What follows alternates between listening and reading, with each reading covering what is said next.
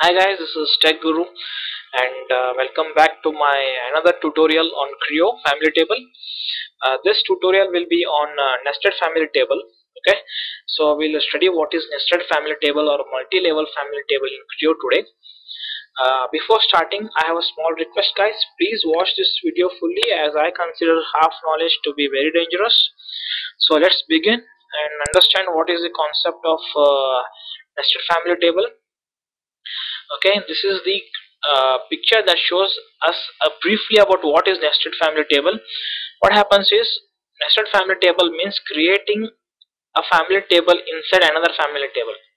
Okay, so for example, I have a bolt over here. Using this bolt I create M8 and M10 by controlling nominal dia, but then I need different lengths for M8.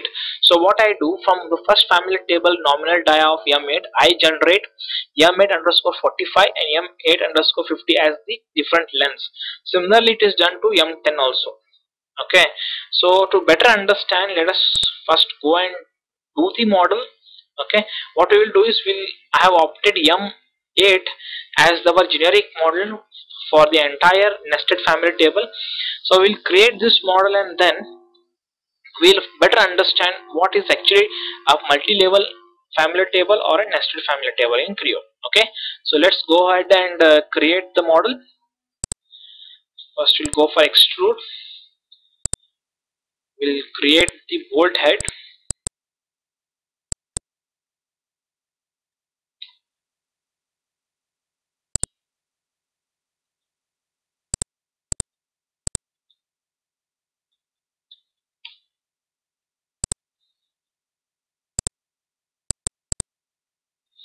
Then we'll make a cut.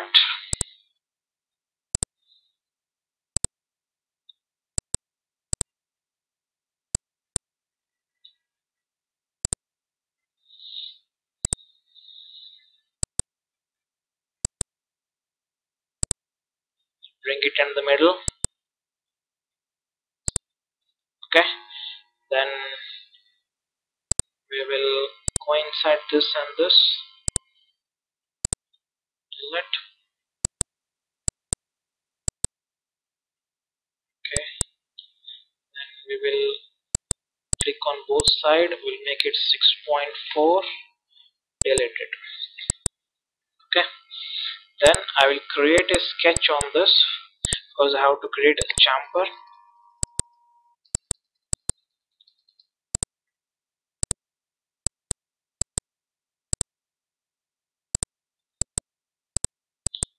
This is tangent, this and this. So click on this, click on this.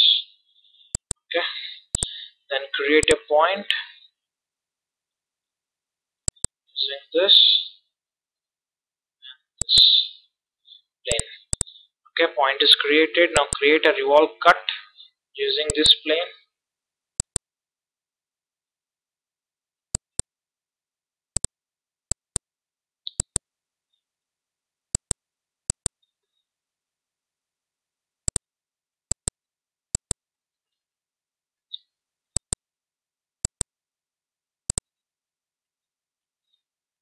Okay, what we will do is we'll create 30 degrees angle. That will be our cut angle. Then we'll dimension this by deleting this. Okay, that's it. Create cut. So our bolt head is ready now. We'll go for shank.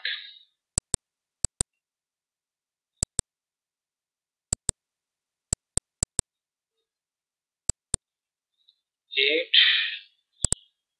We'll make a 35 mm shank length.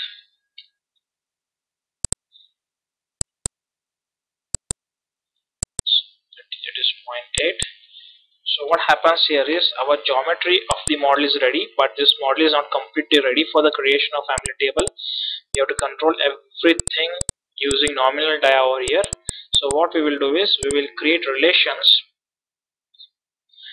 Okay, go to tools, create relations and control the geometry of this old using relations.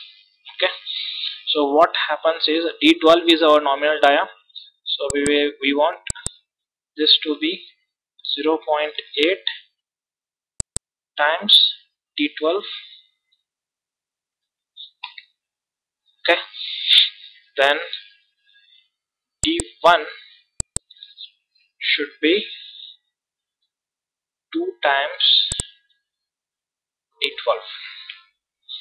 Okay, and then we have a chamfer over here, so this is what we'll be picking. We want it to be 2 times D12. We have one more chamfer over here. This should be 0.1 times D12. Okay, that's it. And then there's one more. So what happens here is we want this to be 0.8 times D12 and this to be equal to 2 times D1. Okay, so that's it. Let's go and see what we have written. Okay, D12. Say Control X, Control G and Control D. So the model is ready. There's one more thing that we need to do. We need to go to model intents, parameters, and add a parameter named as shank length. Shank underscore length. Okay, this is an integer with value 35. Okay, go back to tools, the relations, say that D12 is equal to shank length, shank underscore length. Okay, now it makes sense. Now something has gone wrong. It should be D11. Okay, I've specified it as D12. It should be D11. So Control G. Okay, then go here, fix it, fix the error.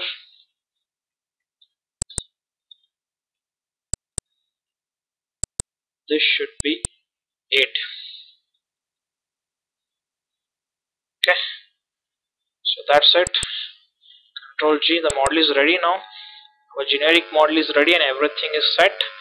What we need to do is we need to just go and make a small verification. After changing this to 40, will our model change? Let's check it. Tools, so analysis, distance, 40 changed, correct. Dia 8, perfect. Okay, now go back and set it back to 35. Control G. Okay, now let's go and create family table. Go to model intent, click on family table, click on the nominal dia. Now that is what will control our model. Okay, so say OK, done. Click this, say this to be 40. Okay, LML, this is 40. Delete this, say this as 40, not 40. We want this to be M10 underscore L35. Okay, and this is 35, this is 10, this is 10. Create one more, delete this,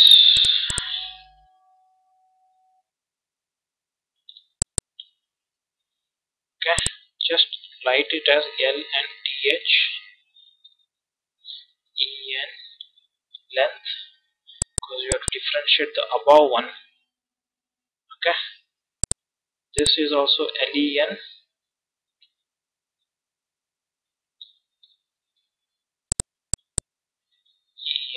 Okay, that's it. Write it as 8 over here. Now our first family table is ready. Verify it. Should be a success. Open this. Okay, verify all the dimensions are right. Dia is 10 and then length is, sorry, distance is 35. Okay, so our very first family table, which contains only nominal values, is ready. Okay, now what we need to do is we need to create our nested family table or multi-level family table. How we do it? Okay, now what we need to do is click on this, go to insert and say in here we have something called as instance level table. Okay, you have to click on that, come to parameters, pick shank length, insert, say OK, say OK. Okay, so m8 is ready. Now we need for m40.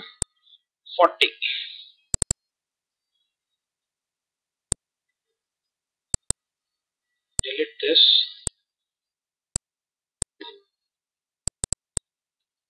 40. Click one more. This should be 45.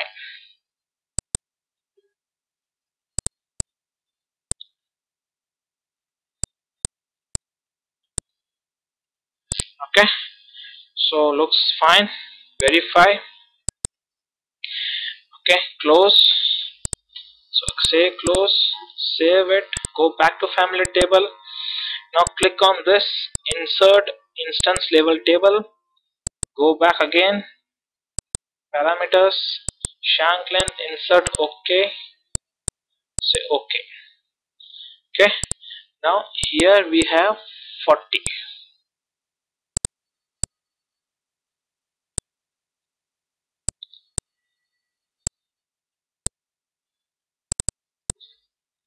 40. One more for 45.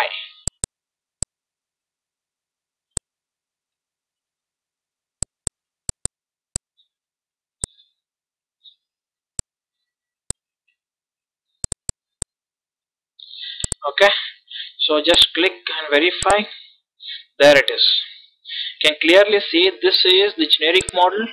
This is the first family table, m8 underscore length 35, m10 underscore length 35.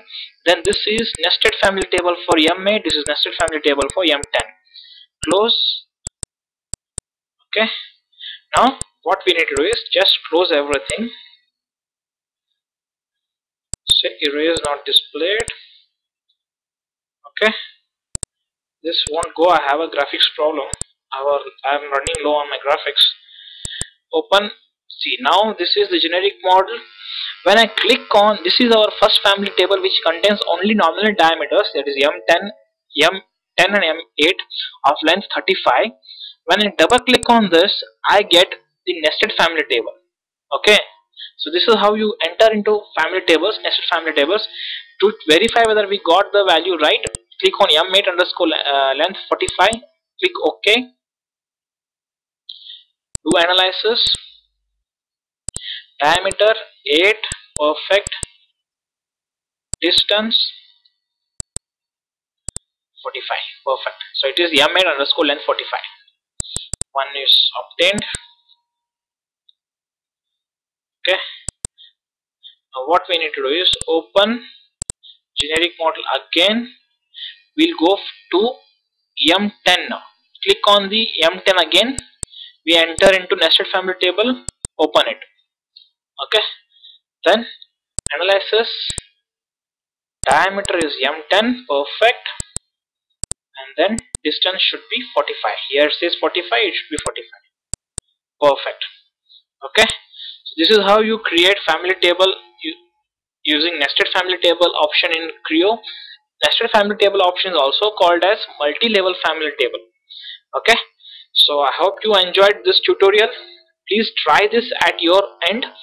Okay, and the last thing, guys, if you like this video, click on like button in YouTube. If you have any comments, please leave your comments. And if you want to get the update on my next video, please subscribe. Okay, thank you very much.